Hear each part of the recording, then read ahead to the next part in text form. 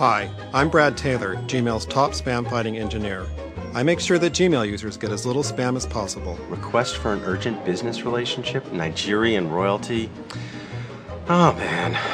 Did you know it takes the average person 5 seconds to identify and delete a single spam message? That may not sound like much, but all those seconds add up. If that office guy had Gmail, he could use the time he currently spends on spam doing something important, like playing foosball or IMing his grandma. Why do our spam filters work so well? One of the main reasons is community clicks. Although Gmail users say they rarely get spam, when they do, they tend to report it right away, like this. Not only is that spam message gone from my inbox, but the report travels instantly through Google's massive computer network to block the same spam message from your inbox as well. Now here's another situation that really burns me up. You know, I've been waiting almost a week to hear how my job interview went. Did you check your spam folder? When real email gets mistaken for junk email, Man, there it is. it wastes a lot of time.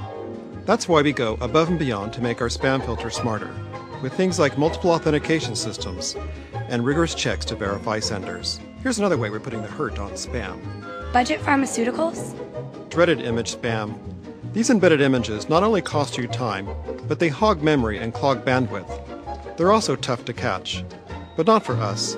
Optical character recognition from Google Book Search helps us block image spam before it gets to you. It's just one of several advanced Google technologies we have in our spam fighting arsenal. So there you have it.